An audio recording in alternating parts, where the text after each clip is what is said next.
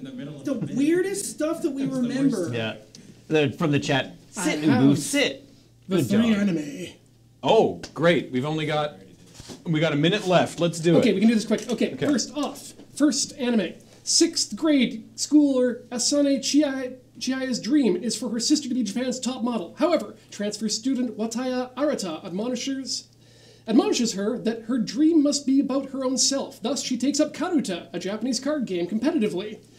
Together with Arata and Mashima Taichi, Chihaya's childhood friend, they have great fun playing to get each other, but separate after graduation. Okay, that's one. Okay, anime 2.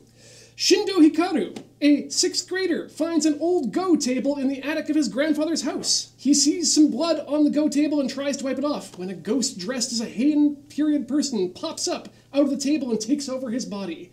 Ghost happens to be a famous person from the period, and goes on to help him with his battles in Go. 3rd anime, junior high school student Kamui Tanaka's family has moved to Tokyo and transferred to a new school. However, his obsession with the traditional children's ball, cup, and stick game kendama has kept him from making new friends. When he stumbles across a young girl being mugged in an alley, his skills come to light, and he makes a new friend in the form of Hirumi Asane.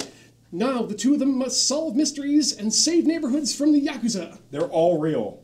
Are you sure? Yes. The first one's not real. I think it's the first one, because I know the second one's real. The first one about the 6th grader playing Karuta? That's right. Yep. That's called Chihaya Furu. The second one is called Hikaru no Go. It's real. The third one is called Kamui no Kendama, and I made it up. Nice! Wow. Wow. Take that, gamers. Wow. Take that, gamers, for a question about anime. Take that, Weebs, surely. They're the same thing.